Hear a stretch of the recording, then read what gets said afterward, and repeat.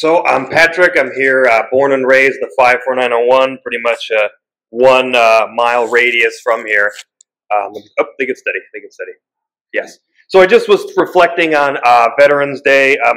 Both my grandfathers fought, in World War II through some other military service, and I wrote this, kind of earlier today. I had it kind of percolating for a while, but I don't know. There's a title. Maybe the best thing would be "I Was Not There." So here it goes. So, I was not there when you stared into the whites of British eyes at Bunker Hill, when you triumphed over Cornwallis at Yorktown. I was not there for the redcoat assault of our new White House, for the stars and stripes waving over Fort McHenry at dawn. I was not there while the Confederates surrounded and besieged Fort Sumter, while the Antietam Creek turned red with your blood.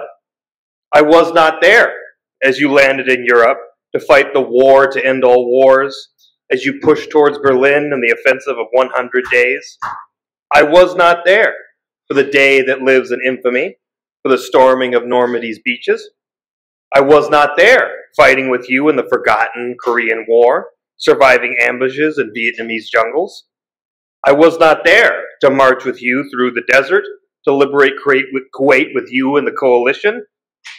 I was not there to struggle with you in the graveyard of empires, to fight hidden insurgents in the Fertile Crescent. But I am here because of you, and as long as I am, I shall remember you.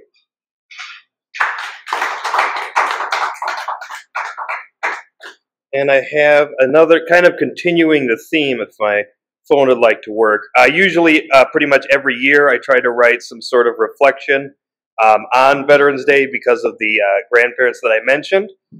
If I can find it, I wrote, or this would be more in specific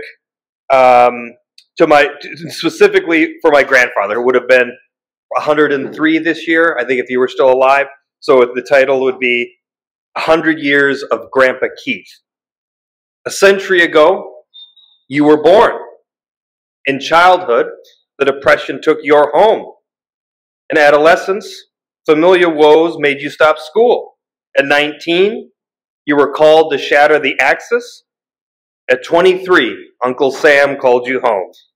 Then, studying through meals and on shift breaks, securing your GED, master's, and PhD, getting snared by a real artiste, fathering 4 children, guiding up teen pupils, enhancing history in England and France, remaining in Oshkosh, Oxford, and Wisconsin. 32 years ago, I met you. Then countless hours of racing around your old neighborhood on my big wheel, going to a store and picking out a reward locked behind the case, eating and gaming at Shakey's under the kaleidoscopic arcade lights, lessons in history, literature, politics, and philosophy at Menominee Park, activating my mind each meeting, pushing me to dream without end, showing me what I should do. 4 years ago, you left this world. 96 years were not enough. 3 decades together were not enough. No matter how much time passes, what the seasons bring, where I journey or live, I will never forget your lessons in the park while feeding the geese, your laugh in the dining room on Franklin Street, your final, ultimate words as you struggled to survive. Do not ever stop writing, and write I will until my final breath. For you, educator, veteran, warrior, survivor, dad, grandpa, biker, friend. Happy 101st birthday, Grandpa Keith.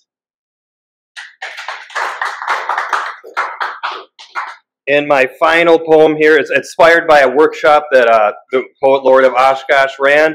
It was simply to write about a color, and sometimes having a very precise target helps me quite a bit. So this would be a kind of a novel sort of based in the fantasy world that I'm writing. Its simple title is Purple.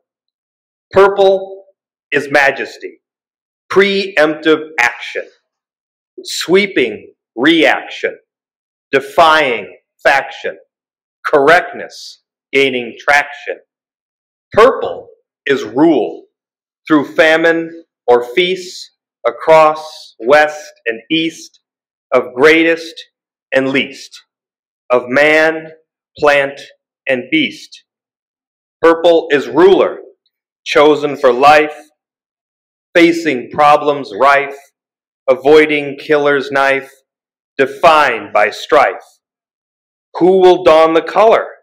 The existence maulers who cast all into squalor, the conservation scholars who are preservation brawlers, through pages of thick tome, discover, uncover the possessor of purple enthroned.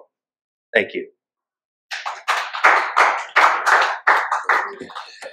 So I have a lot for my generation. There's obviously I was among the millennials, got Facebook, got social media. So the addiction has been very apparent for me and my friends. So I have a title of a poem inspired by I think it was an article maybe on Slate or something, where it was to glee fresh or to doom scroll.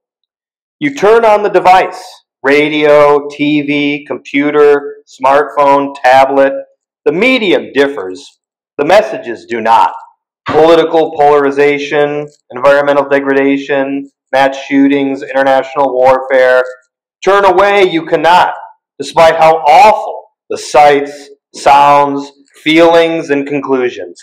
Endless segments, stories, shows, such as to doom scroll or doom surf. You tell yourself to check out, but you can never seem to leave. Yet there is a way to replace the destructive drive of tech and the addiction to despair and death. Tune your radio, scan the channels, surf the net, searching for happiness and love, one segment, story, or show at a time. Such is the Glee Fresh. You don't need to check out, and you certainly don't need to leave.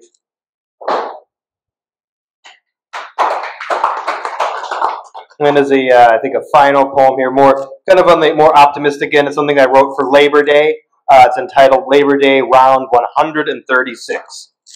First celebrated in the Beaver State 136 years ago, Labor Day recognizes what we owe to workers who fought battles great, to give wages good and fair, to create hours not so long, to prevent treatment wrong, to scare bad bosses everywhere.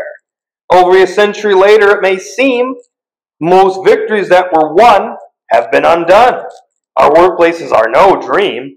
Labor and skill replaced, college degrees diluted, workplace complaints muted, fair wages erased. We must build upon the labor titans of the past. The status quo must not last. Let us craft a new labor dawn. Thank you.